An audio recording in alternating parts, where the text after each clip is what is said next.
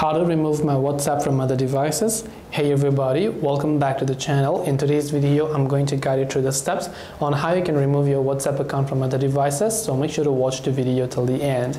Now, if you recently happen to link your WhatsApp account to other devices as well, and you want to log them out, it's very simple. Open up the WhatsApp application and you will set this type of interface here. Then what you want to do is simply tap on the three dots option located at the top right hand side of the screen. Then once you tap there, you'll find this little option that is linked devices, so you can tap the linked devices section. Then here you'll find a list of devices that is currently linked to your WhatsApp account, so you can select a certain device, then just tap on the logout button here in order to log out of it.